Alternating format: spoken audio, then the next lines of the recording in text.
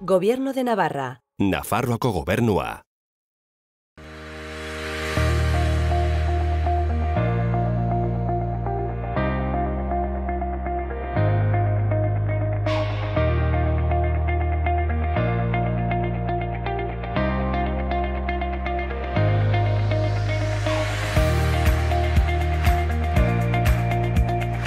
Kaixo eta ongitorriak gaurko saiora. Gaur, Sustrai Eraikuntza Fundazioko Martin Zelaia izango dugu gurekin. Orain, has gaitezen eguneroko edukiekin. Ikus ditzagun orain egunkarietako azalak. Diario de Notiziasekin hasiko gara. Titularrak Pamplonesak ez duela uztailaren 7an hutsik egiten dio. Horretaz gain, aseguruen partzuergoak erdialdeko uholdeen kalteengatik ia 25 milioi euro ordaindu dituela nabarmentzen du azal honek. Eta bestalde, Fuerte del Príncipe COVID-19 duten pertsonak isolatzeko moldatu dutela ere jakinarazten du. Kiroletan, Osasunak 4 bajekin gaur Betisi eta Beroari aurre egin beharko diela azpimarratzen du Notiziasek. Eta bukatzeko, Europako batzordeak Espainiako ekonomia 10,9% jaitsiko dela aurre ikusten duela ere aipatzen du. Diario de Navarrara pasako gara. Titularrak dioenez, Nafar bakoitzak urtean 554 euro ordaintzen ditu batez beste udal tasa eta zergetan. Argazkian aldiz, San Fermin intimoena irudikatzen du. Bestalde, Tafaiak eta Herriberrik ez dituztela oraindik uholdeengatiko laguntza guztiak jaso jakinarazten du egunkari honek gaurko azalean. Eta gai aldatuz, Katalunian distantzia soziala mantenduta ere maskara nahitaezkoa izango dela azpimarratzen du. Bukatzeko, futbolean, Osasuna 8:30 Betisen eta Beroaren aurka arituko dela aipatzen du. Gararekin jarraituko dugu. Titularrak mugak ez duela goierri konfinatzen dio, baina ez duela datu gehiagorik ematen. Argazkiaren bidez aldiz, Iruñak Lafax gogorarazi eta matxismoa amaitzeko eskatzen duela nabarmentzen du. Azkenik, diru laguntzak, kanpainak, renove planak eta abar aipatzen ditu, eta lakoak abantaiaz jokatzen duela dio gaurko gararen azalak. Berriarekin bukatuko dugu. Albiste nagusiak oraingoz ez dutela ordizia esituko dio. Horretaz gain, Miren Gorrotxategi, Elkarrekin Podemosen lehendakari gaiari ere tarte bat eskaintzen dio gaurko azal honek, eta bere hitzak azpimarratzen ditu. Esanez, oasiaren arrakalak gero eta nabarmenagoak direla. Bestalde, fiskaltzak Evo Morales inputatu duela jakinarazten du, terrorismoa leporatuta. Eta gai aldatuz, Urdaibaik 2018ko Kontxako bandera beretzat eskatzeko aukera duela adierazi izana ere. Bukatzeko, Aitor Ziarreta EHUko ekonomia katedradunaren adierazpenak nabarmentzen ditu, argindarraren fakturaren zati bat aldakorra dela esanez, eta hortaz, jeitsi liteke eta jeitsi beharko lukeela. Udalerrietako albisteak ikusiko ditugu orain. Hasteko, Barañaingo udalak Nafar Lansare Nafarrako enplegu zerbitzuaren bidez, beren oinarrizko gaitasun digitalak indartu nahi edo behar dituzten pertsonentzat lantegi oso praktikoak eta doakoak proposatzen ditu, enplegu bat aurkitzeko eta kudeak eta pertsonalak egiten ikasteko. Horretarako, 25 orduko ikastaro bat diseinatu du, astebetean, 5 ordu egunean, mugikorraren, tabletaren eta ordenagailuaren erabilerari buruzkoa. Posta elektronikoko kontu bati alta ematen eta kontu hori kudeatzen ikasteari buruzkoa. Interneterako konexioak erabiltzeko. Nafarroako zerbitzu publiko nagusien online eskaerak kudeatzeko. Bideokonferentzietarako sarbidea ikasteko. Sinadura elektronikoa eta testuak edo kurrikuluma idazten jakiteko adibidez. Saioak praktikoak izango dira eta trebetasun eta erronka pertsonalera bideratuta egongo dira. 2 prestakuntza maila daude. Ekipamenduetan eta navigazioan esperientziarik ez dutenentzat edo nozio batzuk dituztenentzat. Saioak presentzialak edota etxeko lana izango dira. Internet bidez edo Barañaingo udaletxera joan da eman daiteke izena, eta ikastaroak abuztu bukaera eta iraila hasieran izango dira. Dena den, informazio guztia udalaren webgunean kontsulta daiteke. Bestalde, Barañaingo udal ludotekatik ikastaroa amaitu nahi izan dute haurrak dituzten familia guztiei hainbat ideia emanez. Horretarako, dokumentu bat jarri dute edozeinentzat eskuragarri. hainbat plan eta jarduerari buruzko informazioarekin, bai eta informazio xehatu guztia duten estekak ere. Aurrekin egiteko jarduerak eta ideiak gaika salkatuta daude eta guztiak Nafarroako probintzian egitekoak dira. Gainera, herriko liburutegiak zerbitzu guztiak berreskuratu dituela jakinarazi dute. Eta bukatzeko, nabarmendu dutenez, ekainaren 26an Barainaingo udalak Maria Lekunberri alkatearen bitartez, bai euskarari hitzarmena sinatu zuen Sahatz Fundazioko zuzendaria den Jose Ramon Olanorekin. Herrian euskararen sustapenean elkarrekin lan egiteko asmoz. Eguesibarrera pasako gara. Eguesibar Let's Go gazte kanpaldian izena emateko epea luzatu dela jakinarazi dute. 12 eta 17 urte bitarteko gazteei dago zuzendua. Euskarazko txandan izen emateko epea uztailaren 20 arte egonen da irekia, eta gaztelaniazko txandarako abuztuaren 7 arte. Horretaz gain, Irisarri landeko multiabentura parkera irteera antolatu dute 12 eta 30 urte bitarteko gazteentzat. Irteera abuztuaren 17an izanen da, eta uztailaren 20 baino lehen eman beharko da izena eta 15 euro ordaindu. Irisarri landek jolastokia, tirolinak, arborismoa, ibilbide tematikoak eta askoz gehiago barne hartzen ditu. Bestalde, uztailak 24ean, udako zinemaren edizio berria hasiko da Eguesibarren Kapitana Marvel filmarekin. Azken urteotan egin den bezala, ostiral gauetan 5 film emanen dira herri desberdinetan, eta abuztuaren 21ean bukatuko da zikloa. Saio bakoitzean 200 plaza egongo dira, iritsitako ordenaren arabera. Sartzea librea eta doakoa izanen da, eta proiekzio guztiak 10etan hasiko dira. Eguesibarrekin bukatzeko, musiketanen 5. zikloa hasiko da uztailaren 21ean eta 23 taldek parte hartuko dute. Ekimen honen bidez, krisiak bete-betean kaltetutako sektorea berriro aktibatu nahi da. Ibarreko suspertze sozial, ekonomiko eta kulturala lagundu nahian. Kontzertuak astearte eta ostegunetan izango dira adierazitako datatik urrira arte, eta askotariko erritmoak entzuteko aukera izanen da. Jazzetik, heavy, pop, soul, rock edo erritmo latindarretara. Iruñarekin bukatuko dugu. Aurten Sanferminak itxaropena eta memoria izanen dira. Itxaropena udalaren biziko ditugu mezuan islatzen da. Bizi bai, baina datorren urtean. Memoria uztailaren 6tik 14 bitarte berrikusteko ditugun festaren pasarte horietan guztietan dago. Horietako batzuk argazki itxura dute. Izan amateurra Gazteluko plazakoak kasu, izan profesionala Kondestableren jauregian dagoen erakusketa kasu. San Fermin 2020 etenaldian, Iruñeko festa izan den eta izanen den horri buruzko argazki erakusketa bat da. Baita arnasa hartzeko eta baretzeko une bat ere. Patxadaz ikusteko urtero uztailaren 6tik 14ra hiria zeharkatzen duen zalaparta kalapitaria. Erakusketa abuztuaren 30 arte egonen da ikusgai Kondestable jauregian, iruindar zen bisitariendako. Hona hemen erakusketaren edukia. Askotariko argazkiak, koloretan nahiz zuri beltzean, argibide testuez lagunduta, gaztelaniaz, euskaraz eta ingelesez, festan barnako ibilbide kronologikoa eginez, 1985-tik 2019 bitarte egindako argazkiekin, bizitza zatiak bilduz eta Sanferminak berezi egiten dituzten une horietako asko irudikatuz. Horiek baitira, Sanferminak 1980 geroztik nazioarteko interes turistikoko festa eta nazioarteko hitzordu eztabaida ezina egiten dutenak. Erakusketak gainera ezinbestean bereziki gogoratu nahi du duela gutxi zendu zen Patxi Calleja argazkilari ezaguna, zeina hiriko kaleetan barna ibili baitzen festetan nekaezin argazkiak eginez, eta mundu osoarekin partekatu zituen lanleku zuen egunkariaren bidez. Irudiaren 50 bat profesional biltzen dituen Aregna elkarteak haren profesionaltasuna eta Sanferminengatik sentitzen zuen maitasuna gogora ekarri nahi izan ditu ere. Patxi Callejaren ikuspuntua agertzen duen ekimen honen bidez. Horretaz gain, Gazteluko plazan Sanferminetan iragandako une onak eta 2021ean biziko ditugula gogorazarazteko 1528 argazki ezarri dira 12 metro luze dituen eskultura batean. Izan ere, kanpainak herritarrak kontzientziatzea daukaxede, arduraz joka dezaten COVID-19aren agerraldi berririk ekidin eta bizitza asko salbatze aldera.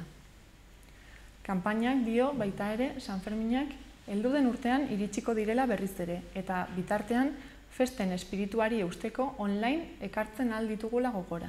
Horretarako gifak sortu dira mugikorren bidez igortzeko, zeinak nahi izanez gero pertsonalizatu baita daitezke. Musikako erreprodukzio zerrenda bat osatu da eta 9 desafioz osatutako erronka sorta bat proposatu.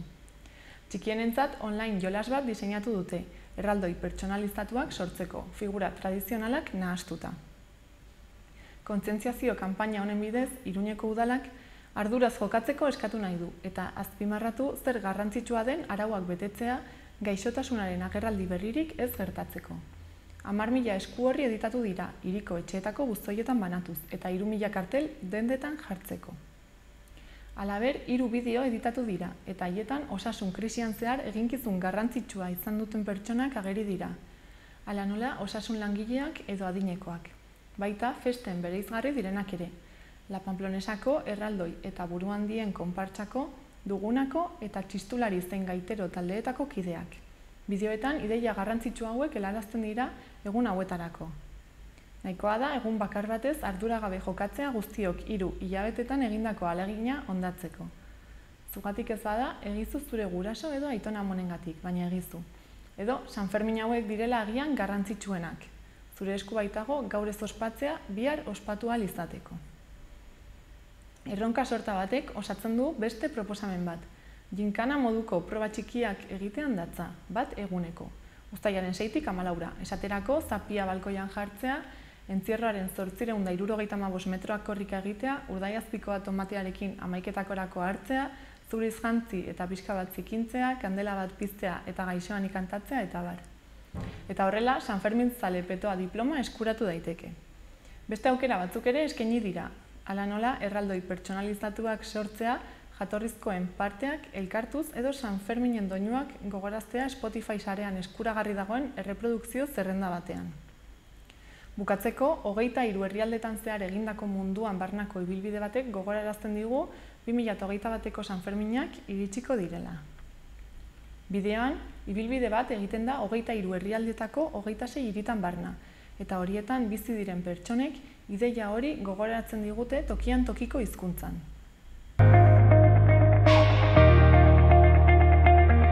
Ikus ditzagun orain gaurko eta biharko eguraldiaren iragarpenak. Gaur, giro eguzkitsua izango dugu orokorrean, eta tenperaturak gora egingo du. Giro argia izan arren, erdi mailako hodei eta goi hodei batzuk sartzen joango dira orduak igaro ahala, eta zerua zuriska utziko dute.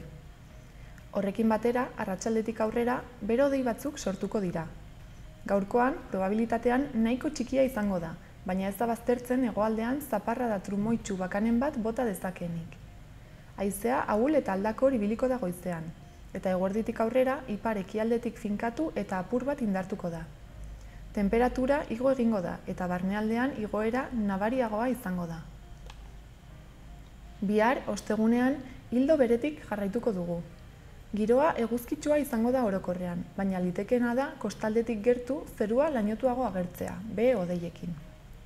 Arratsaldetik aurrera, hodeiak barnealdean ere ugarituko dira, eta baliteke zenbait txokotan ekaitzak jotzea. Kostaldean, mendebaldeko haizea ibiliko da goizean. Eguerditik aurrera, haizea ipar mendebaldetik finkatu eta barnealdera edatuko da. Temperatura maksimoak antzekoak edo zertxobait baxuagoak izango dira. Ikus ditzagun orain gaurko eguneko efemerideak. 1927ko uztailaren 8an, Buenaventura Zapirain euskal konposatzailea eta organista hil zen. Gainera, 1975ko uztailaren 8an, Kutxi Romero euskal abeslari, musikagile eta poeta jaio zen. Gaurkoa bezalako egun batez ere, baina 1978an, Espainiako polizia armatuak Germán Rodríguez gaztea hil zuen Iruñeko zezen plazaren ondoan, tentsio handiko San Ferminen jaien erdian. Eta bukatzeko, gaurkoa bezalako egun batez ere, baina 1981 urtean, Joe McDonnell, behin-behineko Irako kidea, 1981ko Irlandako gose greban hil zen. Koronavirusa prebenitzeko gomendioak. Sarri garbitu eskuak urarekin eta saboiarekin.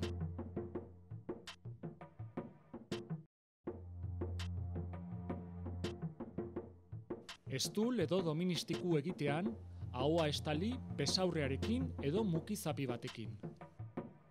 Botatzeko mukizapiak erabili, eta ondoren zakarrontzira bota.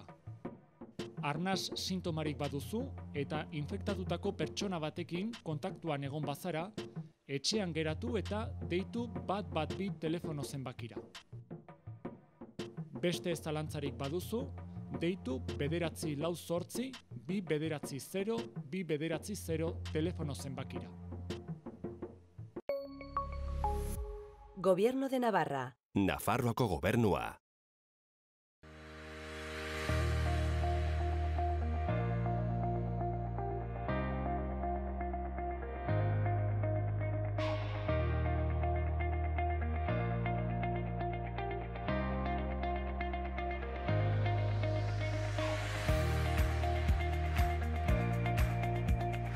Kaixo, Martin, zer moduz?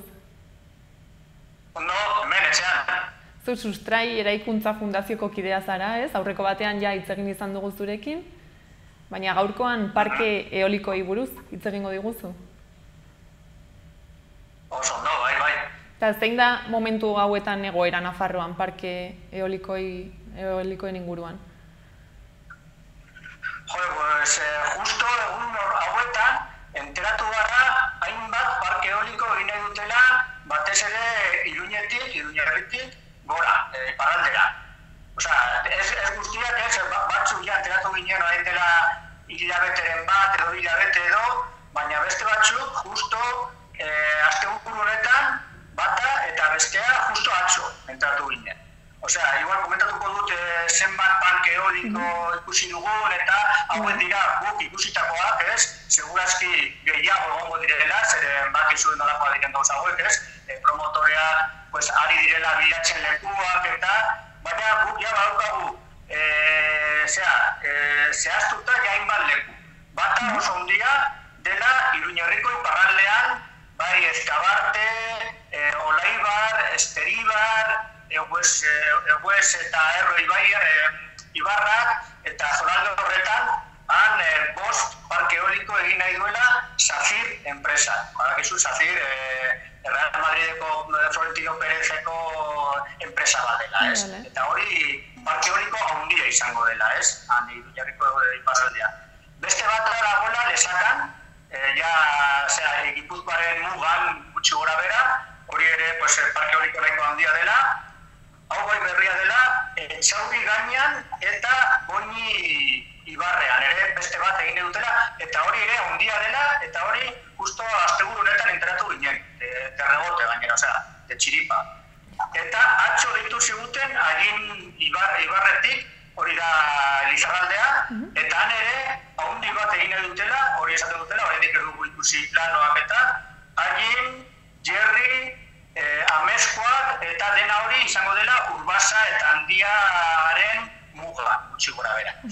Orduan ikusten dugula parke eoliko pilo bat egin dutela, batez ere Iruñerritik gora, iparraldera, eta guretzat hau dela burburia bat, egin dutela, eta hau izan daitekeela oso gogorra eta oso ingurumenareko oso kaltegarria, segurazki. Zer dela eta egin nahi dituzte orain hainbeste bapatean? Bale, hau dena etortzen da plan energetikotik, ez? Nafarroak orain dela 2 urte edo aprobatu zuen plan energetiko bat, ez? Eta plan horretan jartzen da bikoiztu egin behar dela orain daukagun eolikoen energia potentzia edo, eolikoen parkeak edo. Lehen, Nafarroan egin ziren hainbat parke eoliko, bai herriberan eta bai zona media, herrialdean edo, Tafalla eta Lizarraldean eta Zangozaldean, ez? Zonalde horretan ja, erabat sartua dago, hainbat parke eoliko daudela, zonalde horretan ia ezin direla gehiago jarri, ez? Orduan, orain, enpresak ari direla Iruñetik gora, iparraldean, lekuak bilatzen eta eskatzen. Estatu osoan, Estatu espainolen osoan, dagoela burburia bat, ez? Jarri nahi dutela hainbat parke eoliko eta importantea da, enpresetako importantea dela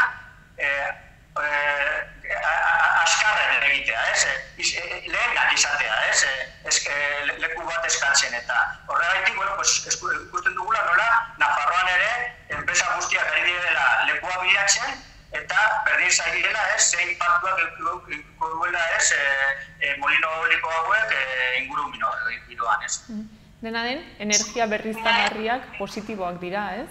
Positiboa da energia hortik lortzea. Bai, klaro, baietz positiboa dela, eta energia berriztagarria gehiago jarri behar dugula, ez? Baina kontutan hartu behar dela, Nafarroan, jada, eguneko iaia 70 elektrizitatea ja etortzen dela berriztagarrietatik, ez? Iaia elektrizitatearen 3 ja berriztagarrietatik egiten dugula, ez? Eta konsumitzen duguna, ez? Nafarroan. Eta adibidez, beste datu bat, plan energetikoan jartzen duena, Nafarroan ja egunetan elektrizitatea konsumitzen dugun elektrizitate guztia ja etortzen da berriztagarrietatik. Orduan, egun horretan, berriztagarri gehiago egiten baldin bada, elektrizitate berriztagarria egiten baldin bada, energia hori esportatu beharko genuke. Eta eoliko gehiago jartzen baldin badugu, energia guzti hori esportatuko dugula. Hemen zer hartzen ari dela. Arrautz guztiak zestu berean jartzen ari garela. Egiten ari garela eoliko asko jartzen. Gehiago esango dukela. Eta orduan, naiz eta eoliko gehiago jartzen badugu, ez dugula lortuko energia gehiago Nafarroendako lortu, ez? Zergatik, zeren haizea mugitzen denean, Nafarroa osoan mugitzen da haizea. Orduan, orain daukagun molinoekin, ja elektrizitatea guztia ja etorriko lirateke, ez? Berriztagarrietatik. Eta haizea ez dagoenean, ez da etorriko, naiz eta molino gehiago jartzen baldin badugu, ez dela etorriko energia gehiago, ez? Erabiliko beharko genuke ere, betiko formak, ez? Castejongo zentral termikoak eta olakoak, ez? Arazoa ez da gero eta gehiago eolikoa jartzea, baizik eta bilatu behar direla beste iturriak, ez? Beste formak, ez? Energia berriztagarriak lortzeko. Eta ez guztiak izateko eolikoak. Horrela ez dugula konpontzen arazoa. Gaur egun nora esportatzen da sobratzen den energia hori? Badakizu? Bai, orain, parke eoliko guztiak konektatuak izan behar direla, orain dauden subestazioak, subestazio elektrikoak, hau dira, adibidez, Orkoienen eta ondoan dagoen kriston transformadora handiak, kriston aparaitu elektrikoak handiak daudenak, eta ara, eraman behar direla, eoliko guztien energia indarra, linea batzuekin. Eta behin, adibidez, Orkoien egon da, edo Iruñerrian ere Kordobilan badago beste bat, eta beste bat dago Udaurriaroan, behin han egon da elektrizitate hori, handik ja garraiatzen da edozein lekutara. Adibidez, Nafarroan egin nahi zen elektrizitatea garraiatzeko linea handi bat, Tafalla, Di Castillo eta itxaso artean. Orain, ja hori pizkat aldatu dela eta dela Udaurriaroa eta itxaso arteko linea berri bat egin nahi dutela. Hori egin nahi dutela, horrela garraiatuko litzatekela askoz errazago energia guzti hori. Zeren, orain daukagun lineak, garraiatzeko linea horiek, pizkat beteak daude, kolapsatuak daude eta gehiago jarri nahi dutela. Baina, karo, handago, boska, energia linea horiek ere jartzea, hori ere arazoak sortzen ditu, ez? Adibidez, horretarako moztu berriela hainbat zuhaitxak, basoetatik pasatzeko han ezin dela egon beste zuhaitxerik eta trintxera bat egin behar dela, ez? Eta, horrela ez gara guk Nafarrok hornitzen, energiatik, baizik eta esportatzen dela, energia hori, eta hori enpresaren mesederako dela, ez Nafarroendako mesedea. Eta adibidez, zergatik ez dira babesten paisaiak? Bai, eolikoak larre handia, kriston arazoak sortzen ditu, batez ere hori, paisaian, ez? Adibidez, han Iruñerriko iparraldean dagoen jarri nahi duten parke eoliko batean, Gubez ibarrean jarri nahi dutela, hori justo dagoela mugan, bi paisai bereziak, izendatua daudenak, badaudela, Gulbati eta Elia paisaiak, daudela, babesturik, Orduan, bai, horiek molino eoliko hauek oso altuak izango litzatekela, 100 metro eta pizkar gehiago dauzkate basetik ardatzera, molinoen ardatzera, eta gero panak, molinoen panak, direla, uste dut, 95 metrokoak. Orduan, altura osoa 200 metrokoak izango dilitzatekela, Eta, karo, molino hauek jarriko direla tontor gainean, mendi tontor gainean. Orduan, han, Eguesibarren, esaten dela, adibidez, mendi horiek, basetik, ibar fondotik, 200 metrokoak direla, mendi tontor, han dauden mendi tontor guztiak, Orduan, goian, mendi tontor honen gainean jartzen baldin badira molinoak, beste 200 metrokoak izango litzatekela, oso altuerak, oso nabarmenak izango litzatekela, eta paisai osoa suntsikotuko duela, han Eguesibarren, baina ez bakarrik Eguesibarren, beste lekuetan, antzeko parezidu izango dela. Udalek edo gobernuek zergatik ez dute zer egiten honen aurrean? Udalek ea zer jarrera dutenen? Bai. Bale, depende, momentuz, ailegatu zaigu, hainbat eskaerak, hainbat galderak eta eskatzen ea, zer egin dezakete udalek eta kontzejuak eta honen kontra aritzeko, Momentuz, hemen Iruñerriko iparraldean eta, bale? Oraindik oso garaiz gaudela tramitazio osoan. Osea, oraindik pasatu behar dela, orain alegazio batzuk egin behar direla, hauek egin dutela batez ere udalak eta kontzejuak, gero enpresa egin beharko duela estudio impacto ambiental bat, txosten horretan oso handia izango dela eta segurazki urte eta piko posatuko zaiela egitearena, eta berriz ere jarriko duela jende aurrean, Eta honi ere alegazioak egingo diogula. Bai gu, bai edozein persona eta bai udaletxea. Momentu esaten dutela udaletxeak bai honen más o menos kontra daudela, baina ez guzti. Guk egon garela Eguesibarren, egon garela Esteribarren, eta hango korporazioaren zati bat behintzat kontra daudela. Beste batzuk ez, eta adibidez Eguesibarren gehiengoa esan duela, ematen du behintzat, baietz, molinoei. Ez dakigu separatuko dela, baina bai ematen dela, kriston oposaketan dagoela baiar dagoetan. Adibidez, Lesakako udaletxea guztiz ados jarri dela honen kontra. Eta han bi talde daudela, bi talde politiko, eta biak kontra daudela. Orduan, ematen dit, bai, hemen iparraldean jendeak ikusten duela nola molino hauek impacto handia aurkiko duela, bai bere bizimoduan eta baita ere hango ingurumenean, eta, bintzat jendeak kontra dagoela molinoei. Baina, karo, honi buelta eman behar dela eta ikusi behar dugula ere nola energia berriztagarria beharko genukela. Orduan, hau jarri behar dela balanza batean.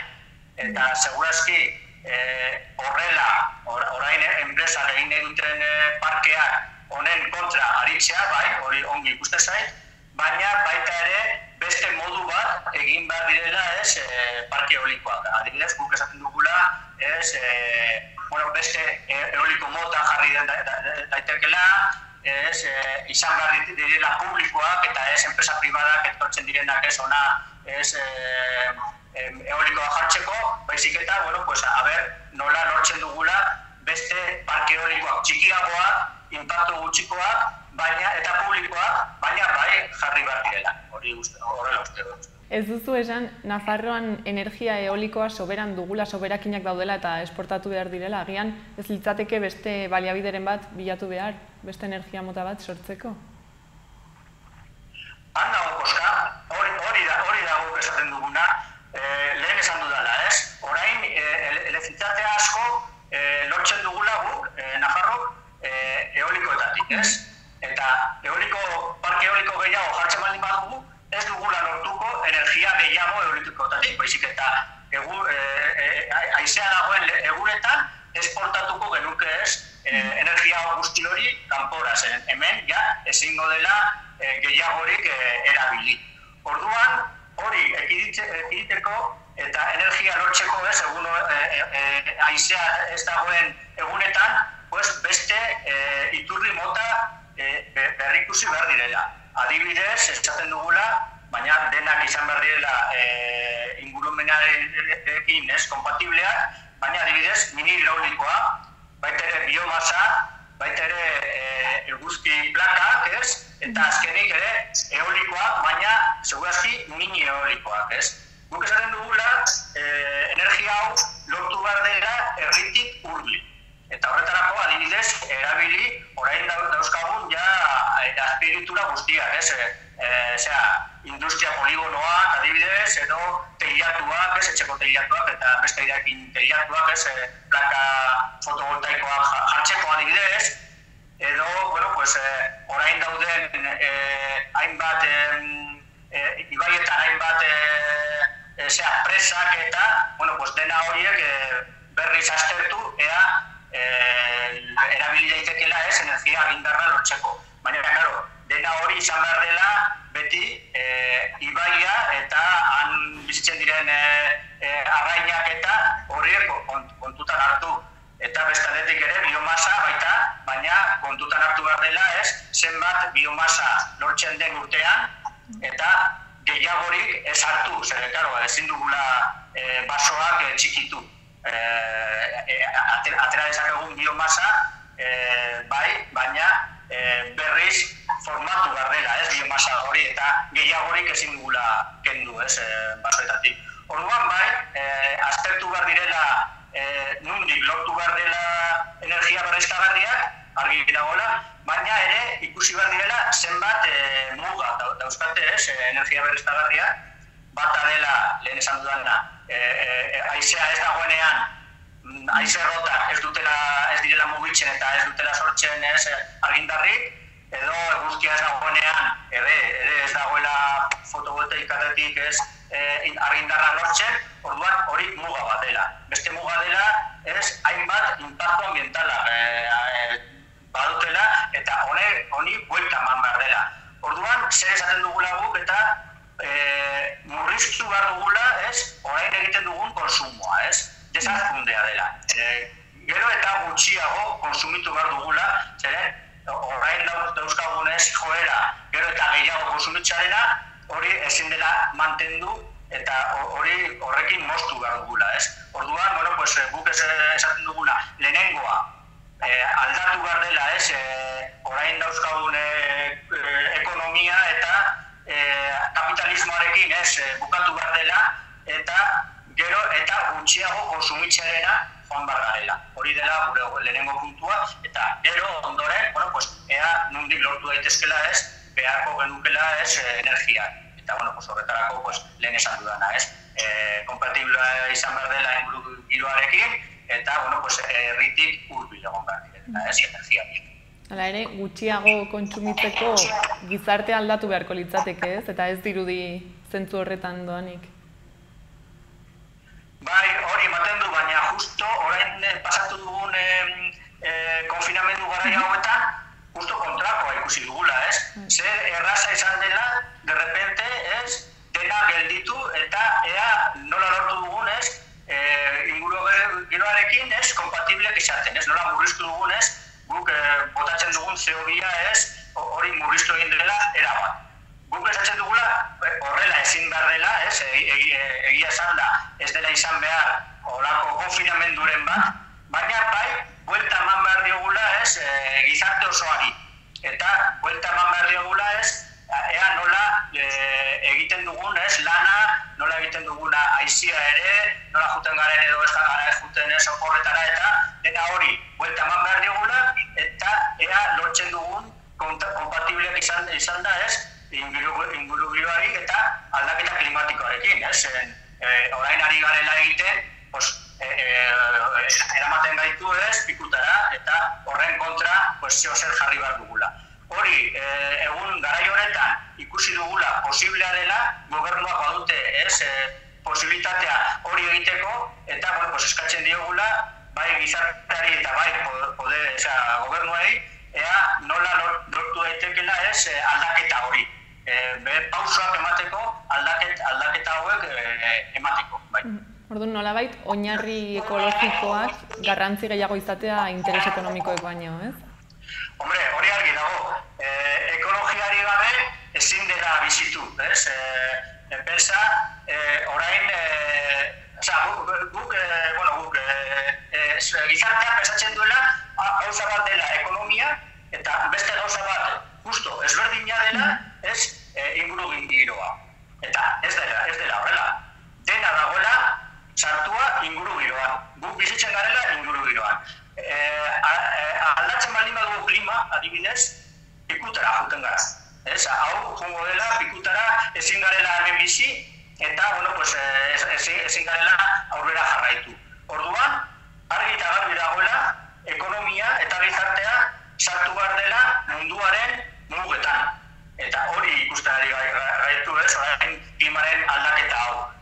Bizitzen ari garela munduaren mugatik kanpo, esaten dela adibidez, Espainia, orain Estatu Espainola hiru aldiz ez gehiago konsumitzen dugula, konsumitu dezakegun baino, edo Estatu Batuak adibidez, esaten dela, proporzio hori dela, 5 edo 6 aldiz gehiago, eta justu konsumitu dezakegun, bat, planeta bat dauzkagulako, bakarrik. Orduan, hori aldatu behar dugula, besterik ezingo dugula jarraitu aurrera. Eta, edo guk egiten badugula, konskientiki eta pensatu, zer nola egiten dugun hori, edo besterik natura berak egingo gaitu, aldaketa hori, sufrituko dugula, aldaketa hori modu bortitz batean, eta, horren aurka egin behar dugula. Eta justo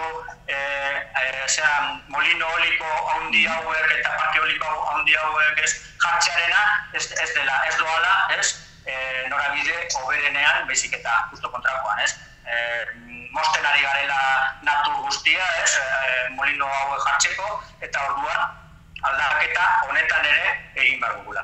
Eta zuek Sustraiera Ikuntza Fundaziotik ze alorretan egingo duzu lan orain, ezakit txostenen bat prestatzen zabiltzate edo zertan zabiltzate? Bai, oraindik ez dugula txostenean hasi, buruan dauzkagu txosten baten egitarena, baina orain beste lehentasuna dauzkagu, eta lehentasunak horiek direla uztailaren 20 aurkeztu behar dugula, bai guk Sustraiera Erakuntza bezala, eta bai hainbat udalerri eta kontzeju aurkeztu behar direla alegazio batzuk, bai Esperibar eta zonalde horretako molinoetan, eta bai lesakakoetan, eta orduan, ari garela, hango bizilagunak, informatzen, handik itxaldiak ematen, eta, beraiekin bilerak egiten, ea zer egin dezakegun, zer arrazoitu dezakegunez testu hauetan. Adibidez, urrengo astean, segurazki edukiko dugula itxaldiak, bai Erro ibaiaran, bai, Erro, eta baita ere Olaibarren, zonalde horretan, Enderizen edo, segurazki. Oraindik ez daude data finkautak, baina bai, edukiko dugula. Eta uztailaren 20irako presentatu beharko dugula alegazio horiek. Aurrerago, bai, segurazki egingo dugula txosteneren bat edo, behintzat, azaldu zer arazok dauden.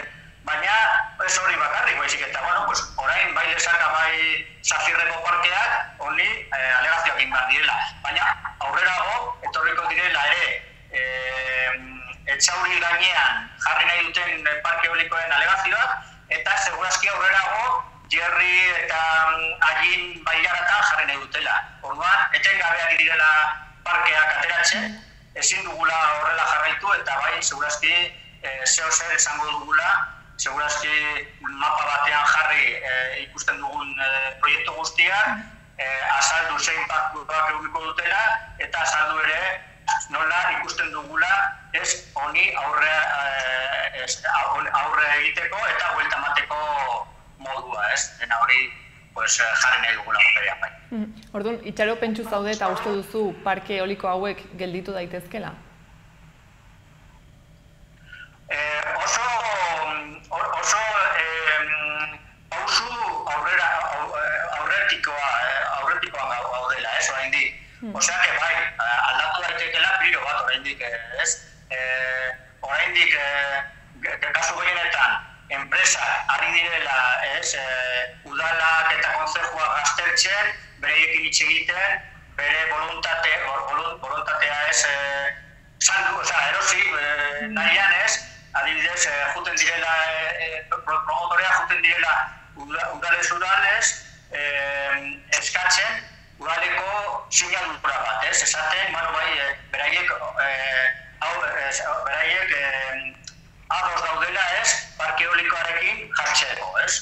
Eta paper horrekin, gero juten dela promotoreak, juten dela Nafar gobernuari, eta Nafar gobernuari esaten diola, hemen jarri nahi dudala parke eoliko bat, honen udaleren sinadura dauzkat, ez, honen alde, orduan, guazen, prozedura hasteko.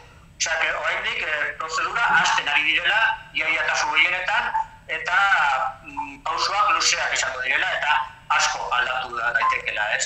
Oraindik Nafar gobernuak ez dela ere esan horren alde, horren kontra, aztertu behar dela ea ze arazoak eta ze inpaktuak dukko duen, ez, parke eoliko hauek inguru giroan, momentuz hori ez dela egingo, hemendik igual urte eta piko arte, ez, pasatu arte, proiektu guztietan promotoreak egin behar dela estudio de impacto ambiental, eta hori proposatuko zaiola, orduan, asko aldatu daitekela, eta guk ikusten dugula, hemendik urte batzuetara, hau gero eta gogorrago izango dela, gero eta oposizio gehiago egongo dela, eta jendea mugituko duela, seguro. Orduan, hori da ere pixkat helburua, ez? Jendeak ezagutzea, zer suposatzen duen honek, eta mobilizatzea. Gure helburua bai dela alde batetik jendea kontzientki, ez, izatea, jendea ikustea zer inpaktuak edukiko duen, ez, molino eolikoak alde batetik, baina baita ere ikustea, eta hori dela balantzaren beste punta, ez, baita ere ikusi nahi dugula, ez, ikustarazi nahi dugula, ez, jendeari, ea ez badugu aldatzen, ez badugu kentzen, ez, erregai fosilak, ez badugu guzten hori alboan, zer mundura jungo ginateke, ez. Orduan, aldaketa horiek eman behar direla, berriztagarri gehiago jarri behar direla, hori argi dagoela. Baina, ea nola jartzen diren horiek, eta ea nola lortzen dugun hori kompatibleak izateko inguru giroarekin. Eta horretarako, aldaketa hori eta hausnarketa dena horiek egiteko, beharko dugula bai denbora, bai jendea askorekin hitz egin, azterketak egin eta alde guztiak ikustea, eta horretarako, segurazki hurrengo hilabeteak izango direla guretzat oso importanteak, eta aurrera joango garela, ez, honi buelta ematen eta honi hausnarketak egiten. Ez dakit, aipatzeko zerbait faltatu izan zaigun, zerbait utzi dugun horaztuta eta esatea gustatuko litzaizuken. Bai, ez dakit, nik personalki oso alarmaturik nago, oso unkituta ere, justo hori, de casualidad, joan den larun batean ari nintzen nik begiratzen interneten HT-ri buruzko informazio bat, eta kasualidadez topatu nintzen nola Espainian, Estatu Espainolea, nahi duela jende aurrean, Txauri gainean eta Goñi ibarrean, parke eoliko handi bat, eta ez ginen entratu. Osea, ez udaletxeak ez ginen deitu, estatuko gobernuak ez zigun informazioa bidali eta ez ginen enteratu. Hori kasualitatea izan zen larun bat horretan, eta justo atzo deitu ziguten agin baliaratik, esanez, 25 molino eoliko jarri nahi dutela Urbasa eta Handia mugan, agin Amezkoak, Jerry eta Ibar guzti horiek jotzen, eta ikusten ari naizela, eta ikusten ari garela, nola promotoreak leku guztiratik ari direla mugitzen molinoak, eta hau izan daitekeela kriston burbuila, kriston guda bat, gerra bat, eta honen kontra ez dakit nola egingo dugun. Zen alde batetik, honen kontra ibili behar dela, hori argi dagoela, horrela ezin dela egiten, baina ere, bestaldetik, lehen esan dudala lanzarena bestaldetik, hori, leku horretara berriztagarri gehiagora joan behar garela. Orduan, haber nola kompatiblea egiten dugun dena hori, eta zer egiten dugula. Hori denon artean orain hausnartu behar dugula, pensatu behar dugula zer egin, eta, honen alde eta honen arira zer egiten dugun. Ikusten dut, hilabete hauek, bai uda eta bai udazkena edo, komplikatuak izango direla, eta, pensatu beharko dugula, hori, bai. Orduan ikusiko dugu, zer gertatzen den, eta hitz egingo dugu beste batean. Ikusiko dugula zer egiten dugun, gure informazioa jarraituko dugula izaten, gure webgunea sustrairakuntza.org dela, eta baita ere badaukagu bai Twitterren, bai Facebooken, beste gure sare sozialak, aipamenak egiten dugula, handik jendeak jarraitu gaituela, eta, jarraituko dugula honi buruz zehoza esaten bai. Adi egongo gara eta hitz egingo dugu beste batean ikusteko ea norantz joan den asunto guzti hau. Oso ondo. Mila esker, Martin, gurekin hitz egiteagatik. Zuei deitxagatik, eta, batxutan ez dela ondo entzuten, baina, jarraituko dugula hobe gero eta hobera juten. Bai, hori da. Zer egin daitela. Mila esker eta hurrengora arte. Bale, zuri, agur. Agur. Koronavirusa prebenitzeko gomendioak. Sarri garbitu eskuak urarekin eta saboiarekin.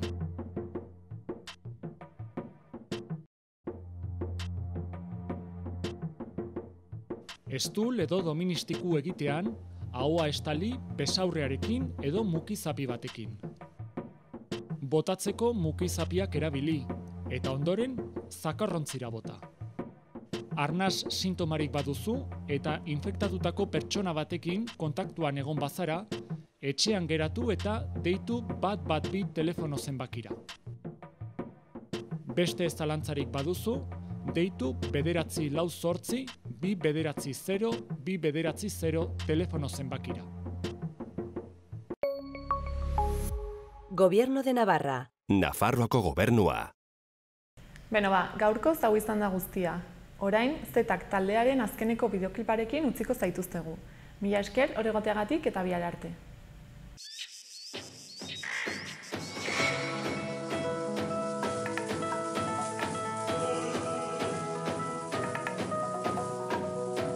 Izan ginen desastre bat, iparrik gabeko mapazar bat, zunigantan izugan. Zirriborro bat, deskarte zikin bat, laboaren